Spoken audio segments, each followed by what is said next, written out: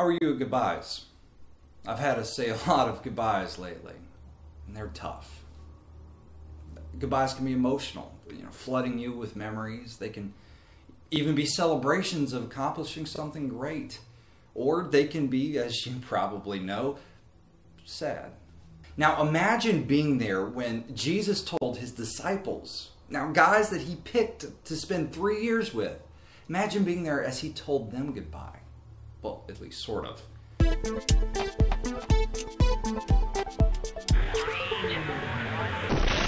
Hello world, my name is David Dorn, and this is the last episode of Preposterous, at least in its current form. Now, we've tried to not be your typical Bible study, and to that I think we have succeeded. We started this Bible study based on the preposterous things Jesus said, and we will end with his preposterous goodbye. So let's cue the motion one last time as we look at Matthew 28, 16 through 20. Now the 11 disciples went to Galilee, to the mountain where Jesus told them to go.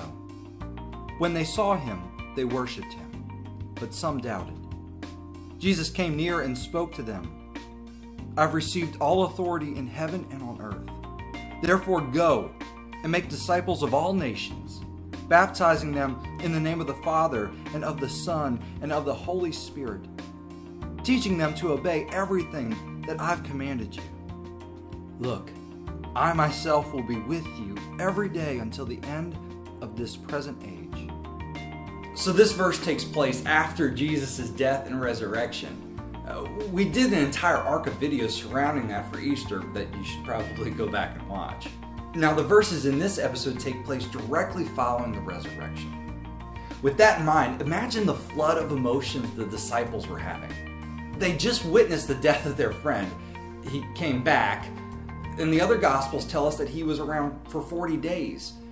And then this happens. Jesus calls the 11 to a small mountain overlooking the Sea of Galilee.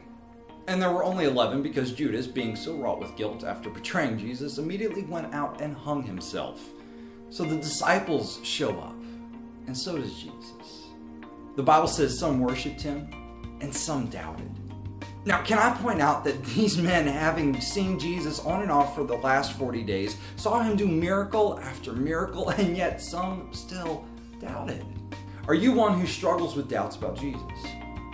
Now, I've talked with many of you, and I know this is something that many of you deal with.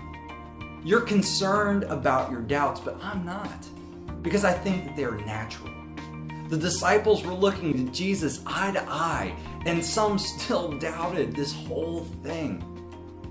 If you doubt, be honest about it. Jesus speaks into our stress, if we're honest, that we need.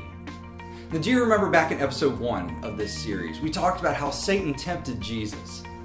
He offered Jesus power and authority on this world if Jesus would just bow down to him. This was a serious temptation for Jesus because it meant he didn't have to go to the cross to die to accomplish the mission he was sent to earth to fulfill. Fortunately for us, Jesus said no.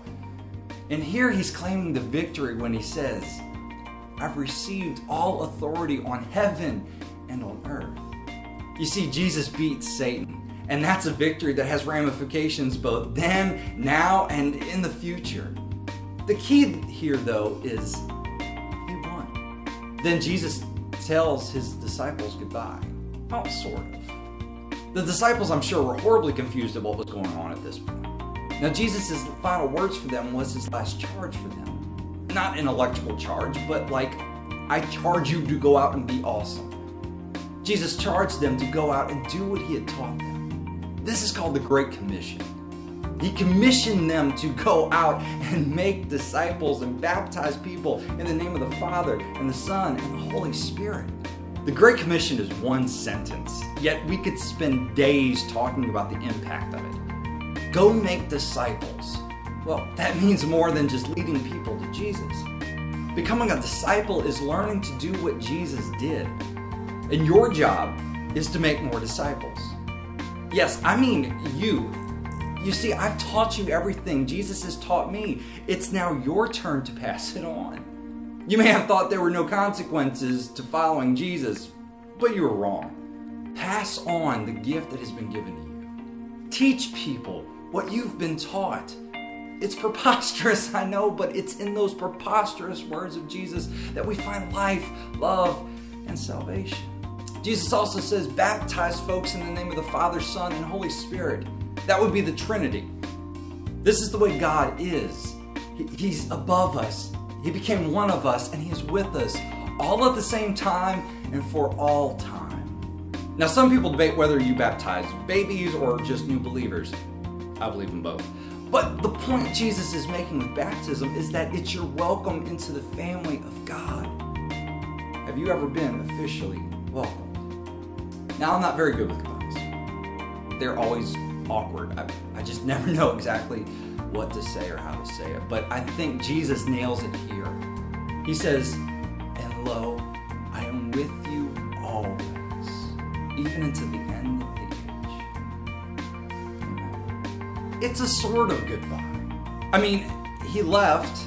Now, the manner in which He left, what happened to His body when He left, He ascended into heaven, but where is heaven? I don't know the answers to those questions. But that was His goodbye to the men who devoted their lives to Him and who would go on to give their lives for their faith in Him. But He didn't really go anywhere. You see, Jesus is always with us. Though we don't see Him, He is here. Jesus says in Matthew 18:20, for where 2 or 3 are gathered in my name, I am there with them.